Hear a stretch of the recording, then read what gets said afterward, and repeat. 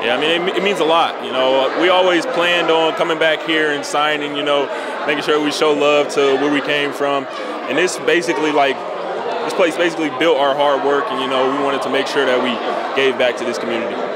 Toledo is a Division I school. I mean, it's everybody's dream. What's it mean, and why did you decide to pick Toledo?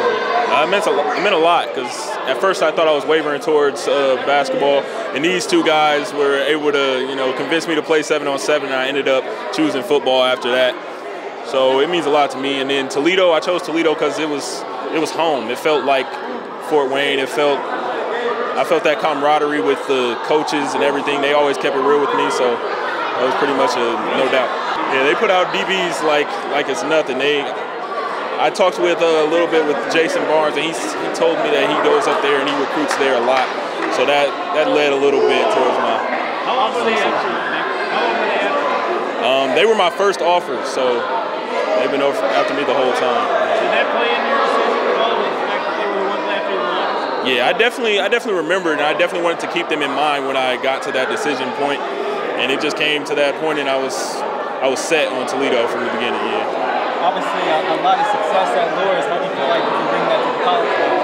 I feel like I'm just going to bring that hard work. You know, that always pushing through. You know, we didn't always have good years in the SAC, but we always played our hardest when it came time to play our hardest. So just playing hard at the right times. That's what I'm bringing to it. It means a lot. I love everybody who comes out to support me. You know, and I got a small family, but it's big and loud for most of my sporting events, so I appreciate all of them.